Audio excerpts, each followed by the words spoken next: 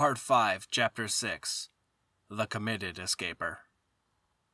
When Georgy Pavlovich Tenno talks nowadays about past escapees, his own, those of comrades, and those of which he knows only by repute, his words of praise for the most uncompromising and persistent heroes, Ivan Vorobyov, Mikhail Kadyrov, Grigory Kudla, Hafiz Hafizov, are these. There was a committed escaper. A committed escaper. One who never for a minute doubts that a man cannot live behind bars. Not even as the most comfortable of trustees, in the accounts office, in the culture and education section, or in charge of the bread ration. One who, once he lands in prison, spends every waking hour thinking about escape and dreams of escape at night. One who has vowed never to resign himself, and subordinates every action to his need to escape. One for whom a day in prison can never just be another day.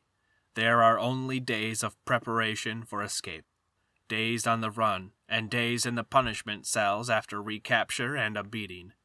A committed escaper. This means one who knows what he is undertaking, one who has seen the bullet-riddled bodies of other escapers on the display along the central tract. He has also seen those brought back alive, like the man who was taken from hut to hut, black and blue and coughing blood, and made to shout, "Prisoners, look what happened to me. It can happen to you too." He knows that a runaway's body is usually too heavy to be delivered to camp, and that therefore the head alone is brought back in a duffel bag. Sometimes, this is more reliable proof according to the rulebook, together with the right arm chopped off at the elbow, so that the special section can check the fingerprints and write the man off. A committed escaper. It is for his benefit that the window bars are set in cement, that the camp area is encircled with dozens of strands of barbed wire, towers, fences, reinforced barriers, that ambushes and booby traps are set, that red meat is fed to gray dogs. The committed escaper is also one who refuses to be undermined by the reproaches of the average prisoner. You escapers make it worse for the rest. Discipline will be stiffer. 10 inspections a day. Thinner gruel. He ignores the whispered suggestions of other prisoners, not only those who urge resignation. Life's not so bad even in a camp, especially if you get parcels. But those who want him to join in protests or hunger strikes, because all that is not struggle but self-deception. Of all possible means of struggle, he has eyes only for one, believes only in one, devotes himself only to one. Escape. He cannot do otherwise. That is how he is made. A bird cannot renounce seasonal migration, and a committed escaper cannot help running away. In the intervals between unsuccessful attempts, peaceful prisoners would ask Tenno, "Why can't you just sit still? Why do you keep running? What do you expect to find on the outside, especially now?" Tenno was amazed. "What do you mean, what do I expect to find? Freedom, of course. A whole day in the taiga without chains. That's what I call freedom." That was Tenno for you. In each new camp, he was transferred frequently. He was depressed and miserable until his next escape plan matured. Once he had a plan, Tenno was radiant, and a smile of triumph never left his lips. There is no room in this book for his complicated life story, but the urge to escape had been with him from birth. As a small boy, he had run away from boarding school in Bryansk to America, down the Desna in a rowboat. He had climbed the iron gates of the Piatigorsk's orphanage in his underwear in midwinter and run away to his grandmother. He was a very unusual amalgam of sailor and circus performer. He had gone through a school for seamen, served before the mast on an icebreaker, as a boatswain on a trawler, as navigation officer in the merchant navy. He had graduated from the Army's Institute of Foreign Languages, spent the war with the Northern Fleet, sailed to Iceland and England as liaison officer with British convoys. But he had also, from his childhood on, practiced acrobatics. He had appeared in circuses. He had trained gymnasts on the beam, performed as a memory man, memorizing masses of words and figures, and as a mind reader. The circus and living in seaports had led to some slight contact with the criminal world. He had picked up something of their language, their adventurousness, their quick-wittedness, their daredeviltry. Later on, serving time with thieves in the numerous disciplinary barracks, he had absorbed more and more from them. This, too, would come in handy for the committed escaper. A man is the product of his whole experience. That is how we come to be what we are. In 1948, he was suddenly demobilized. This was a signal from the other world. He knew languages, had sailed on an English vessel, and was, moreover, an Estonian, though it is true, a Petersburg Estonian. But if we are to live, we must hope against hope. On Christmas Eve that year in Riga, where Christmas still feels like Christmas, like a holiday, he was arrested and taken to a cellar on the Amatu Street, next door to the conservatory. As he entered his first cell, he couldn't resist the temptation to tell the apathetically silent warder, "My wife and I had tickets for the Count of Monte Cristo and should be watching it right now. He fought for freedom, and I shall never accept defeat." But it was too early yet to start fighting. We are always at the mercy of our assumption that a mistake has been made. Prison? For what? It's impossible. They'll soon get it sorted out. Indeed, before his transfer to Moscow, they deliberately reassured him. This is done as a safety measure when prisoners are in transit. Colonel Morshinin, chief of counter-espionage, even came to the station to see him off and shook hands with him. "Have a good journey."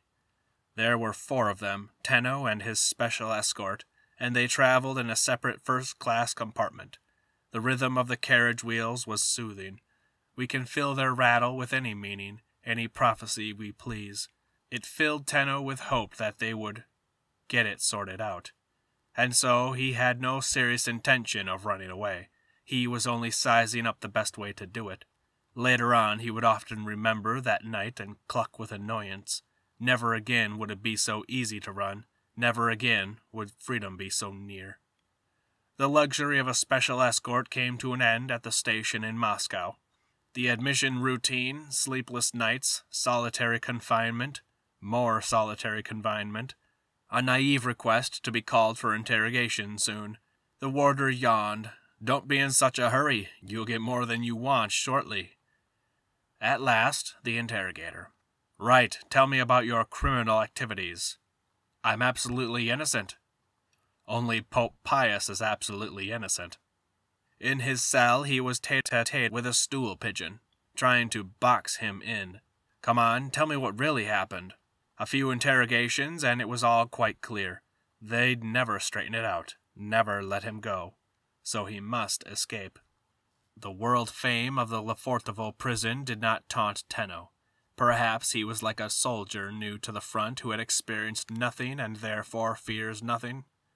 It was the interrogator, Anatoly Levshin, who inspired Tenno's escape plan, by turning mean and arousing his hatred. People and peoples have different criteria. So many millions had endured beatings within those walls, without even calling it torture. But for Tenno, the realization that he could be beaten with impunity was intolerable. It was an outrage, and he would sooner die than suffer it.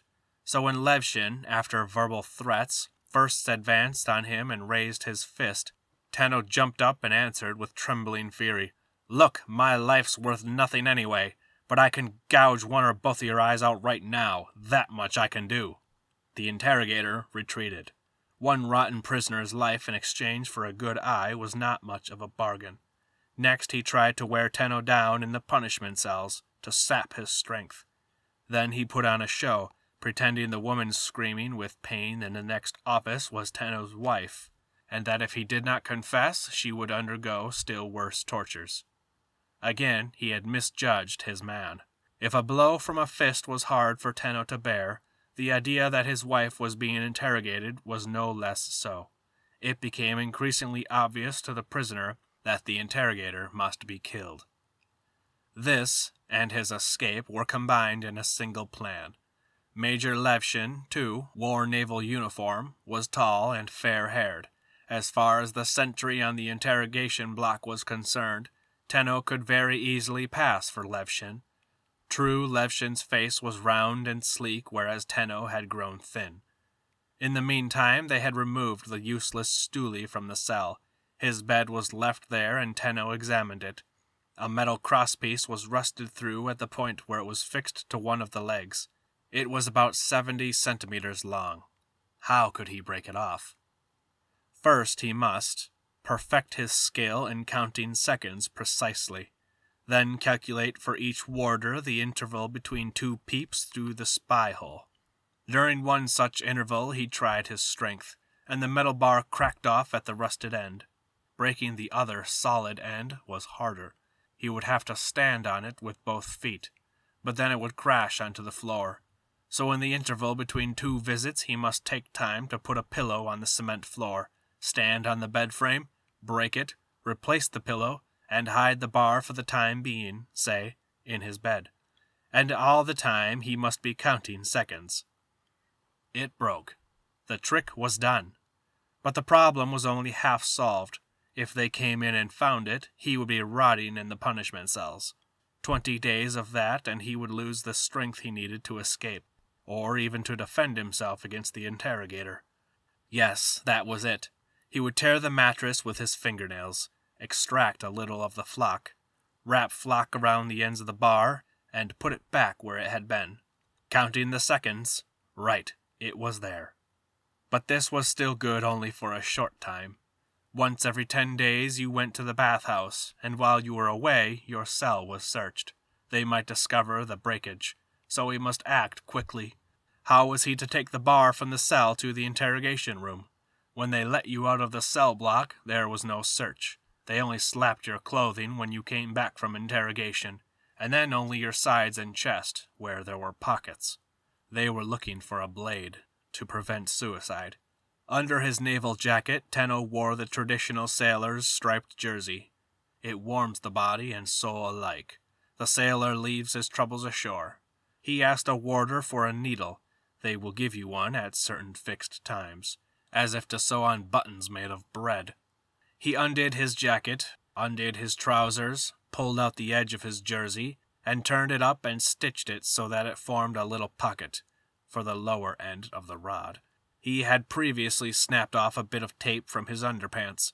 Now he pretended to be sewing a button on his jacket and stitched this tape to the inside of his jersey at chest level, so that it formed a loop to hold the rod steady.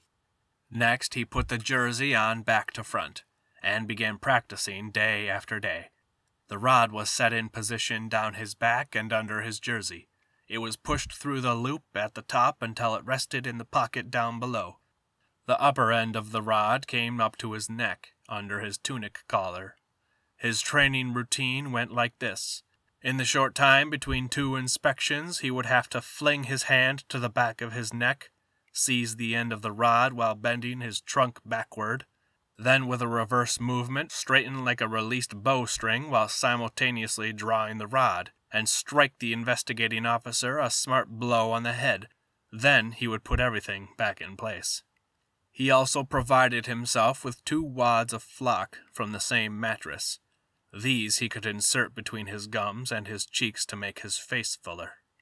He must also, of course, be clean-shaven on the day, and they scraped you with blunt razors only once a week, so that the day must be chosen carefully. How was he to put some color into his cheeks? He would rub just a little blood on them. That fellow's blood. Mustn't forget anything important, and must pack it all into 4 or 5 minutes.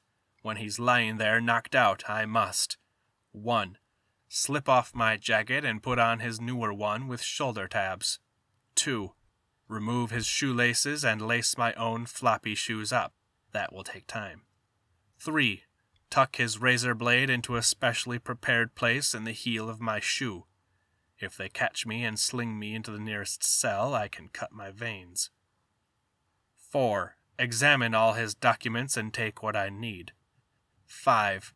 Memorize the license plate number and find the ignition key. 6. Shove my own dossier into his bulky briefcase and take it with me. 7. Remove his watch. 8. Redden my cheeks with blood. 9. Drag his body behind the desk or screen so that anybody coming in will think he's left and not raise a hue and cry. 10. Roll the flock into little balls and put them in my cheeks. 11. Put on his coat and cap. 12. Disconnect the wires to the light switch. If anybody comes soon afterward, finds it dark and tries the switch, he will be sure to think the bulb has burnt out and that's why the interrogator has gone to another office. Even if they screw another bulb in, they won't immediately realize what has happened. That makes 12 things to be done, and the escape itself will be number 13. Of course, the odds were against him. For the moment, he gave himself a 3 to 5% chance of success. The outer guard room was completely unknown and had no real hope of getting past it, but he couldn't die here like a slave. So Tenno turned up, freshly shaven, for one nocturnal interrogation, with the iron bar behind his back. The interrogator questioned, abused, threatened, and all the time Tenno looked at him in surprise. Couldn't he sense that his hours were numbered? Tenno's heart thumped. A day of rejoicing was at hand, or perhaps his last day.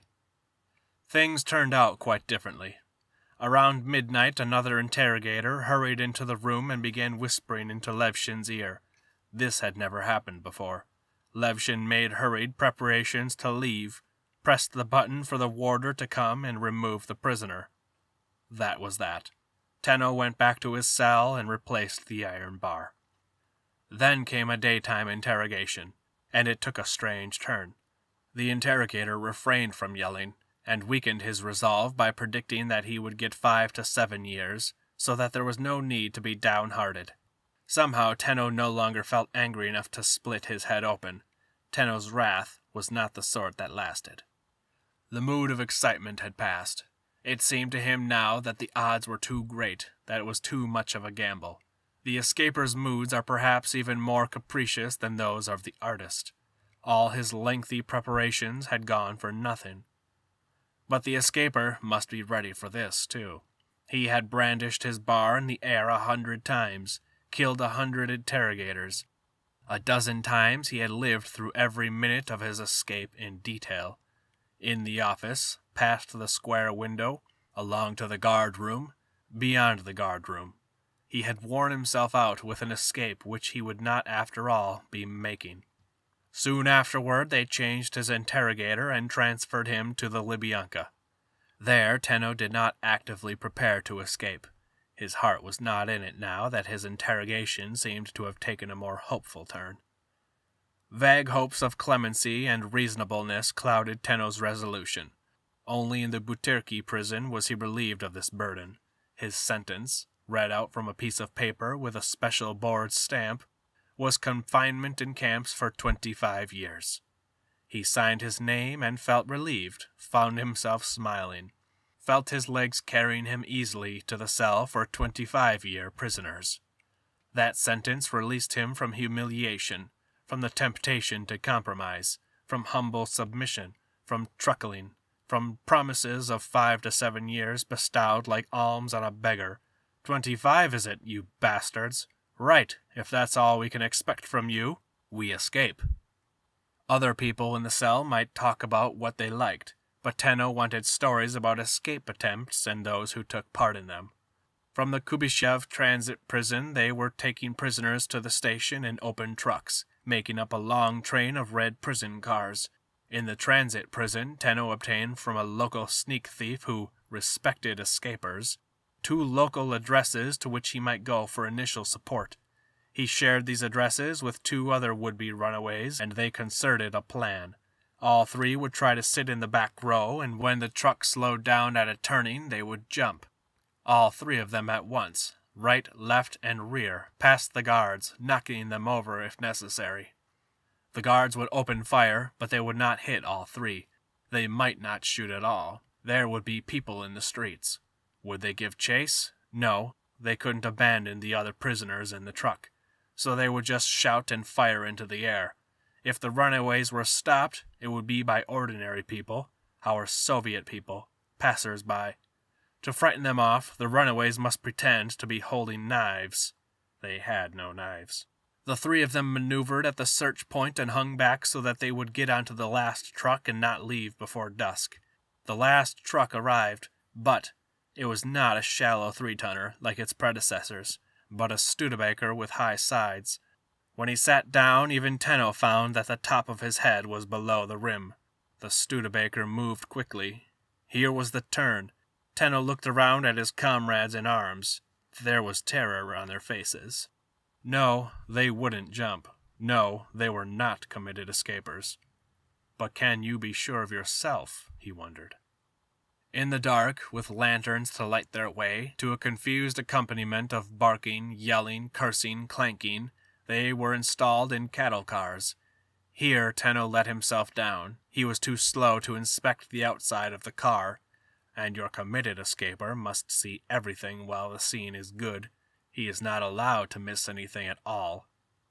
At stops, the guards anxiously sounded the cars with mallets. They sounded every single plank. They were afraid of something then, but of what? Afraid that a plank might be sawn through, so that was the thing to do. A small piece broken off a hacksaw and sharpened was produced by the thieves.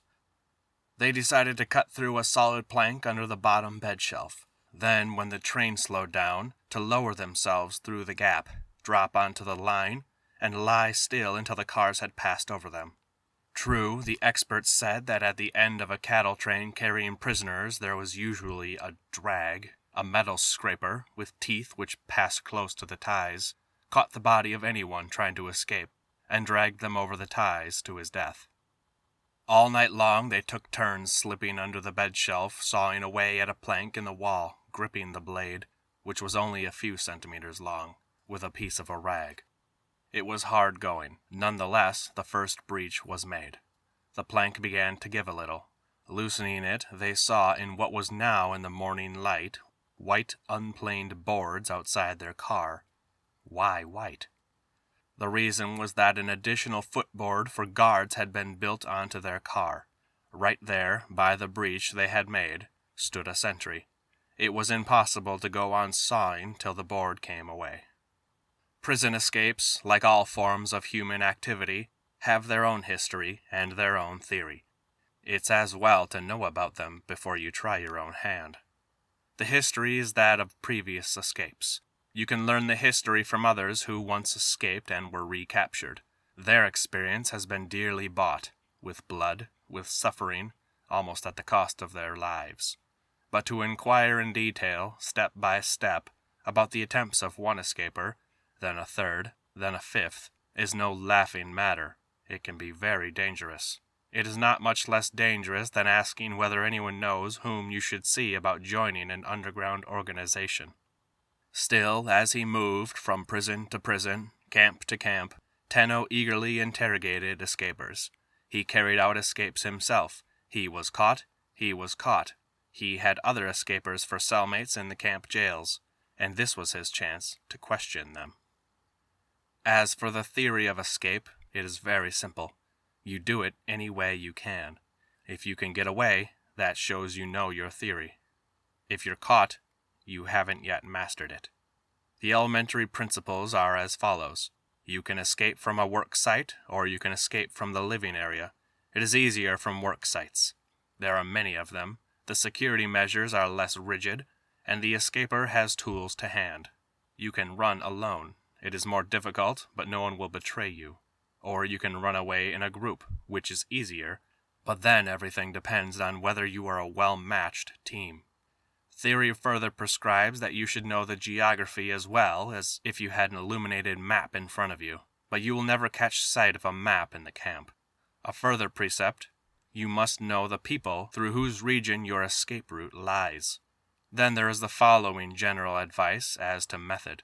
You must constantly prepare to escape according to plan, but be ready at any minute to do it quite differently, to seize a chance. Tenno's first camp was Novorudnoy, near Jezkazgan. Now you are in the very place where they have doomed you to die. This is the place of all places from which you must escape. All around there is desert, salt flats and dunes, or firmer ground held together by tufted grass or prickly camel weed. In some parts of the plains, Kazakhs roam with their herds. In others, there is not a soul. There are no rivers, and you are very unlikely to come upon a well. The best time for flight is April or May, while melting snow still lingers here and there in puddles. But the camp guards are very well aware of this. At this time of year, the search of prisoners going out to work becomes stricter, and they are not allowed to take with them a single bite or a single rag more than necessary. During his time there, Tenno had got to know a lot of people in the camp, and he now quickly assembled a team of 4. Misha Kerderov, he had been with the Marines in North Korea, had crossed the 38th parallel to avoid a court-martial. Not wishing to spoil the good relations firmly established in Korea, the Americans had handed him back and he had got a quarter. Jadzik, a Polish driver from the Anders army. He vividly summarized his life story with the help of his unmatching boots, one from Hitler, one from Stalin. And lastly, Sergei, a railway man from Kubyshev. Then a lorry arrived with reel posts and rolls of barbed wire for a boundary fence, just as the dinner break was beginning. Tenno's team, loving forced labor as they did, especially when it was to make their prison more secure, volunteered to unload the lorry in the rest period. They scrambled onto the back, but since it was, after all, dinner time, they took their time while they thought things over. The driver had moved away from his vehicle. The prisoners were lying all over the place, basking in the sun. Should they run for it or not? They had nothing ready, no knife, no equipment, no food, no plan. But Tenno knew from his little map that if they were driving, they must make a dash for Jezadi and then to Uluto. The lads were eager to try it. This was their chance, their lucky chance. From where they were to the sentry at the gate, the way was downhill. Just beyond the gate, the road rounded a hill. If they drove out fast, they'd soon be safe from marksmen, and the sentries could not leave their posts. They finished unloading before the break was over. Jazdik was to drive. He jumped off and puttered around the lorry while the other 3 lazily lay down in the rear, out of sight, hoping that some of the sentries hadn't seen where they had got to. Jazdik brought the driver over. "We haven't kept you waiting, so let's have a smoke." They lit up. "Right, wind her up." The driver got into the cab, but the engine obstinately refused to start. The 3 in the back of the lorry didn't know Jazdik's plan and thought their attempt had misfired. Jazdik began turning the crank. Still the engine would not start. Jazdik was tired and he suggested to the driver that they change places. Now Jazdik was in the cab, and the engine immediately let out a roar. The lorry rolled down the slope toward the sentry at the gate. Jazdik told them later that he had tampered with the throttle while the driver was at the wheel, and quickly turned it on again before he himself took over. The driver was in no hurry to jump in. He thought that Jazdik would stop the lorry. Instead, it passed through the gate at speed. 2 shouts of "Halt!" The lorry went on. Sentries opened fire, shooting into the air at first because it looked very much like a mistake. Perhaps some shots were aimed at the lorry. The runaways couldn't tell. They were lying flat. Around a bend, once behind the hill, they were safe from bullets. The 3 in the back kept their heads down. It was bumpy. They were traveling fast. Then suddenly they came to a stop and Jazdik cried out in despair. He had taken the wrong turn and they were pulled up short by the gates of a mine, with its own camp area and its watchtowers. More shooting. Guards ran toward them. The escapers tumbled out onto the ground face downward and covered their heads with their hands. Convoy guards kick, aiming particularly at the head, the ears, the temples, and, from above, at the spine. The wholesome universal rule, "Don't kick a man when he's down," did not apply in Stalin's Katorga. If a man was down, that's just what they did.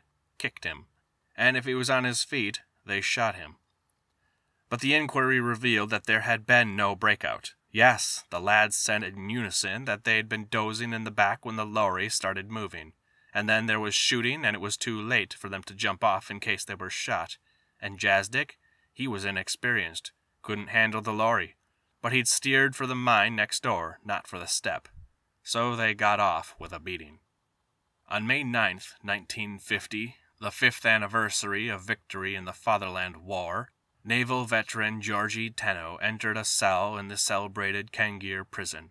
It was a select company in the Kangir jail, brought together from various camps.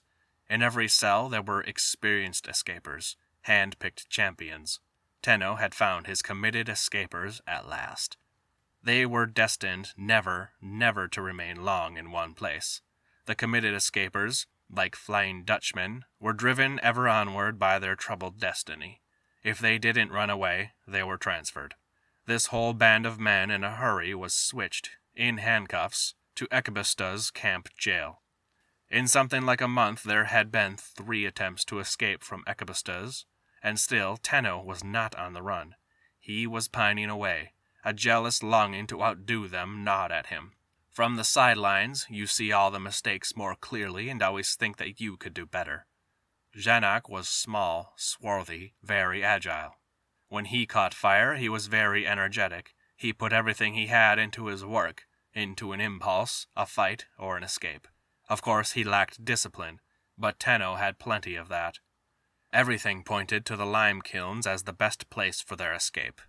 One day at the lime kilns, they damaged the electric cable of a cement mixer. An electrician was called in from outside. When Tenno helped him with his repairs, Zanuck stole some wire cutters from his pocket. While they were at the lime kilns, the would-be escapers made themselves 2 knives.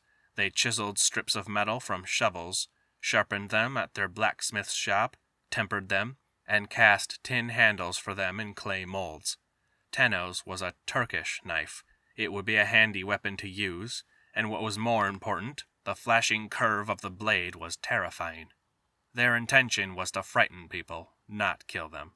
Wire cutters and knives they carried to the living area held to their ankles by the legs of their underpants, and stowed them away in the foundations of the hut.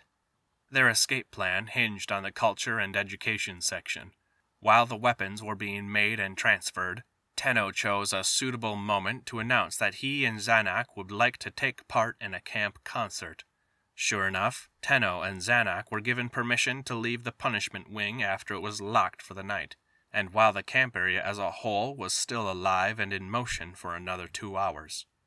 They roamed the still unknown camp, noting how and when the guard was changed on the watchtowers, and which were the most convenient spots to crawl under the boundary fence.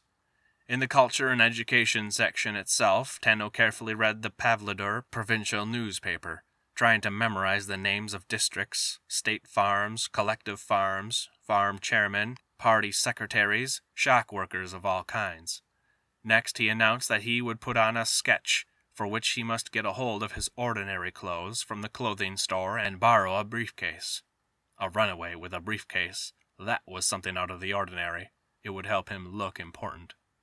Permission was given. The sketch required so much rehearsing that the time left till lights out in the main camp area was too short, so there was one night, and later on another, when Tenno and Zanuck did not return to the punishment wing at all, but spent the night in the hut which housed the culture and education section, to accustom their own warders to their absence. Escapers must have at least 1 night's head start. What would be the most propitious moment to escape? Evening roll call. When the lines formed outside the huts, the warders were all busy checking in prisoners, while the prisoners had eyes only for the doors, longing to get to their beds. No one was watching the rest of the camp area. The days were getting shorter, and they must hit on one when the roll call would come after sundown, in the twilight, but before the dogs were stationed around the boundary fence. They must not let slip those 5 or 10 uniquely precious minutes, because there would be no crawling out once the dogs were there. They chose Sunday, September 17th. It would help that Sunday was a non-working day, so that they could recruit their strength by evening, and take time over the final preparations. The last night before escape. You can't expect much sleep. You think and think. Shall I be alive this time tomorrow? Possibly not. And if I stay here in camp? To die the lingering death of a goner by a cesspit? No, you mustn't even begin to accept the idea that you are a prisoner. The question is this: are you prepared to die? You are? Then you are also prepared to escape. A sunny Sunday. To rehearse their sketch, both of them were let out of the punishment wing for the whole day. The runaways were very short of food. In the punishment wing they were short on rations, and hoarding bread would excite suspicion. They banked on seizing a lorry in the settlement and traveling quickly. However, that Sunday there was also a parcel from home, his mother's blessing on his escape. Glucose tablets, macaroni oatmeal. These they could carry in the briefcase. They must also get a hold of a katyusha, an improvised lighter consisting of a wick in a tube, and a steel and flint to light it. This was better than matches for a man on the run. Sunday was coming to an end. A golden sun was setting. Tenno, tall and leisurely, and Janak, small and vivacious, now draped padded jackets around their shoulders, took the briefcase. By now everyone in the camp was used to their eccentric appearance, and went to the prearranged departure point, on the grass between some huts, not far from the boundary fence and directly opposite a watchtower. The huts screened them from 2 other watchtowers. There was only this one sentry facing them. They opened out their padded jackets, lay down on them, and played chess, so that the sentry would get used to them. The sky turned gray. There was the signal for roll call. The prisoners flocked to their huts. In the half-light, the sentry on his watchtower should not be able to make out that 2 men were still lying on the grass. His watch was nearly over, and he was less alert than he had been. A stale sentry always makes escape easier. They intended to cut the wire, not in the open, but directly under the tower. The sentry certainly spent more time watching the boundary fence farther away than the ground under his feet. Their heads were down near the grass, and besides, it was dusk, so they could not see the spot at which they would shortly crawl under. But it had been thoroughly inspected in advance. Immediately beyond the boundary fence a hole had been dug for a post, and it would be possible to hide there a minute. A little farther on there were mounds of slag, and a road running from the guards' hamlet to the settlement. The plan was to take a lorry as soon as they reached the settlement, stop one and say to the driver, "Do you want to earn something? We have to bring 2 cases of vodka up from old Ekabistas." What driver would refuse drink? They would bargain with him. "Half a liter all right? A liter? Right, step on it, but not a word to anybody." Then on the highway, sitting with the driver in his cab, they would overpower him, drive him out to the steppe, and leave him there tied up, while they tore off to reach the Irtish in a single night, abandon the lorry, cross the river in a little boat, and move on toward Omsk. It got a little darker still. Up the towers, searchlights were switched on. Their beams lit up the boundary fence, but the runaways for the time being were in a shadowy patch. The very time. Soon the watch would be changed and the dogs would be brought along and posted for the night. Now the lights were switched on in the huts, and they could see the prisoners going in after roll call. Was it nice inside? It would be warm, comfortable. Whereas here you could be riddled with Tommy gun bullets, and it would be all the more humiliating because you were lying stretched on the ground. Just so long as they didn't cough or sneeze under the tower. Guard away, you guard dogs. Your job is to keep us here. Ours is to run away. End of Part 5, Chapter 6.